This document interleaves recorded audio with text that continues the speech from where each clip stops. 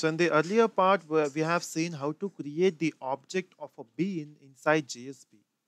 But since we have the option of JSTL, which is JSP standard tag library, we can use something called as UseBean. So in order to use UseBean, before that, let me do some modification. So if you can see what we are doing here, we are using the roll number, right? So what I can simply do is I can just cut this part from here, the whole part, and say cut. Instead of assigning the roll number here, we can just assign the value directly. So we can just reduce the number of lines required. Why I'm doing that is because when you use UseBean, this concept is very powerful. So if I just cut this part and paste it here, so you can see I have reduced some number of lines here. So we can directly create the object and fetch the value from the user and assign. Now let's say how to implement this using UseBean. So I will just after this part, let me just create that object. Okay. Now one more thing, one more change I will make. Instead of using T1, will say roll number, and we'll use S name here. Okay, so we have to make sure you're using you're giving the proper name. T1 also works, but we'll make it more proper. We'll say roll number and S name. Okay, so now what next?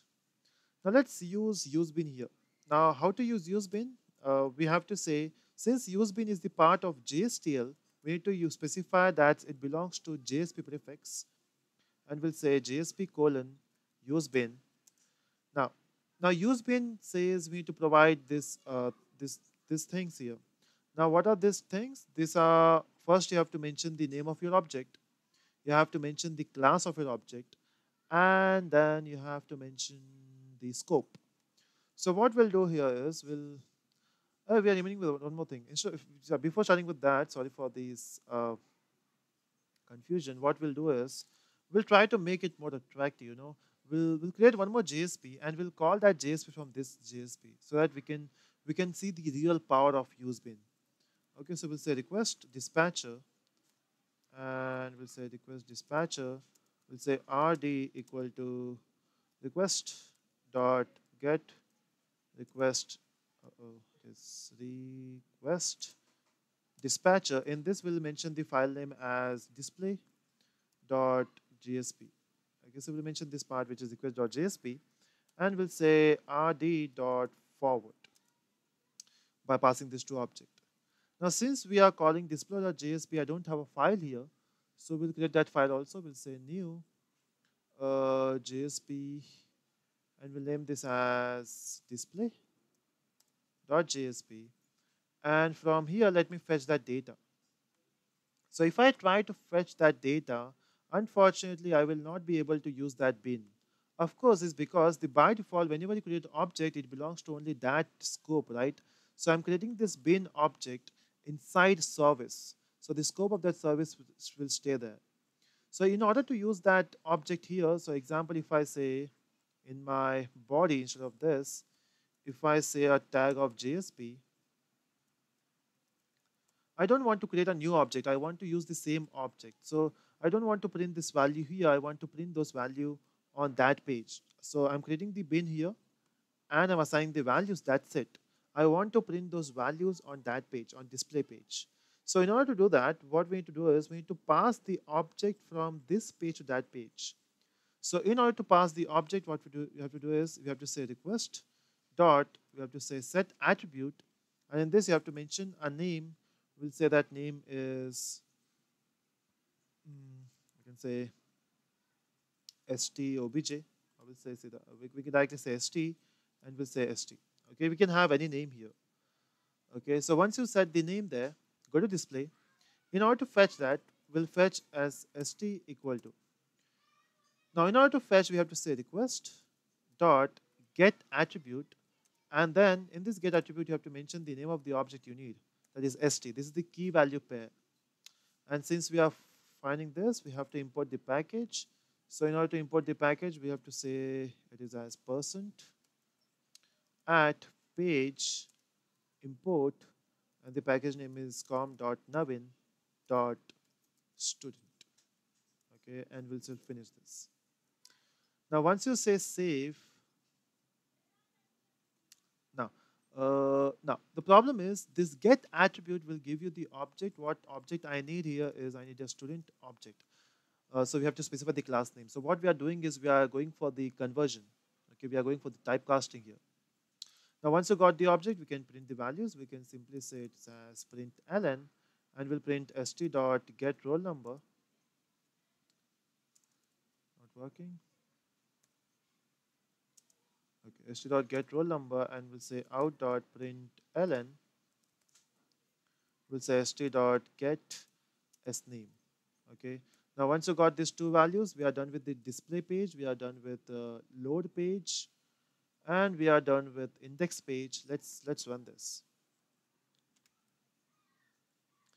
Now if you run this application, it will open the same view, which is, let's say, 6, and this time we'll go for a new name called as Rahul. And if I say submit, you can see the answer is 6 and Rahul. And this page is displayed because of this, which is display page. Okay, so we are printing values here. So that is 6 and Rahul. Now, instead of using this, we'll try to use UseBean here. So what we are doing here, we are setting the object, we are creating the object, and we are setting the object in the request parameter. In fact, you can also set this into a session attribute. So we can use request attribute, we can use request scope, or you can also use session scope. So we have to mention that which scope you're working with. Is it a request, session, or a page? By default, it will be page, or you can also use application. This time we are going for session. Just for the confirmation, let me rerun the code.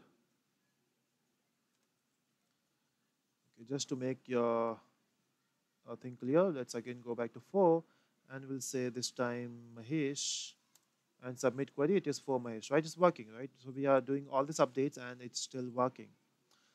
Now instead of using this object, finally we are going to use UseBean. So here, instead of that, let me just come here. And how to use UseBean? So you have to say JSP : there's something called as UseBean. First thing you have to mention is the ID. So ID is like the object name, which is st here. So we cannot use st because we cannot create two objects the same name. This time we'll say st1. Then you have to mention the class name, which is com.navin.student. So we don't have to import the package because we are going for the qualified name here. And then you have to mention the scope. The scope I'm working with is session here. So you can see we are using a session scope here. So we can use session scope here. So mind you, I'm going for the replacement code for this thing here. Okay, this part, in fact, the whole part. Now, once you got the session object, let's finish it. So this is how you have to create the object of UseBean. Then question arises, so we are done with this part, okay? Now, what about this setting values? So in order to set the values, what we can do is we can use JSP : there's something called as set property. In this set property, you have to mention the property name, which is roll number. And the value you'll be getting here is from this part. So this is where you're from where you're getting the values, right? So we'll use here something called as expression tag. So we'll use expression tag here, and using expression tag we can fetch this value. So we can just copy paste this code. So copy and paste. And for next property, we need to set the property with for sname. I forgot to close here. Let me give an enter so that it will be visible. Yeah, in fact, it will work in the same line now. So now if I mention the value, let me close the JSP parameter here, which is JSP set property close. Okay, set property is closed now. Now let's set the next property, which is, excuse me, let's set, am I missing something here? Bracket is closed, integer passing, still gives an error. What is that error here? It says remove surrounding tags. Do I have a tag here? No tags. Okay, so JSP property close.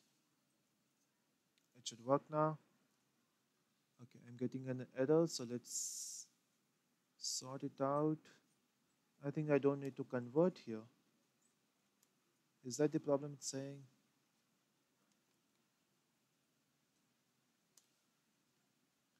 So that's the expression tag I'm using. And we'll say that. Okay, so I don't think there's an error here. It's something else. So let's come down, and this time we'll say this is S name, and we will getting the value for S name will be from this.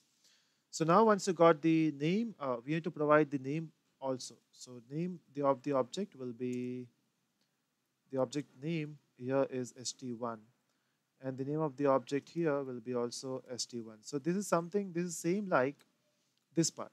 So st.set roll number, so we are saying st1.set roll number, st1.set name, and this is the value. Simple. So the replacement for this code is here. Simple, right? So now once we are done with the set property, now we need to use the same thing here. Now if you can observe, I'm not setting any value on this side. I'm not setting any attribute, but still it should work. And we'll write this code after UseBean. So we'll say UseBean property tag JSP scriptlet. We'll forward it, and we'll call JSP.servlet. So once you use this thing, we don't need to mention this part. Okay, so I will just comment this part, the whole scriptlet block. Let me just comment it. Okay. Now let's go back to JSP here, display. Now if you see this display, instead of using st1, I have to use instead of using st, I have to use st1. But since I'll be using a scriptlet tag here, a UseBean tag here, I don't need to mention that. I can simply say JSP colon UseBean.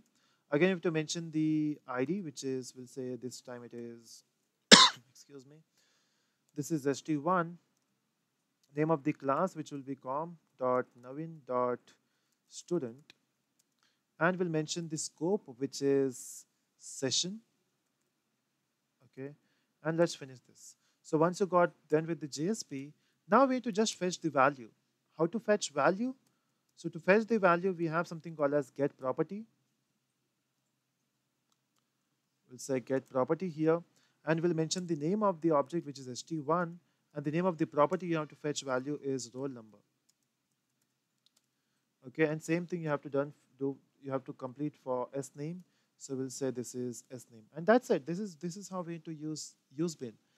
Since we are using UseBean, we don't need this comment here. We'll say comment this part.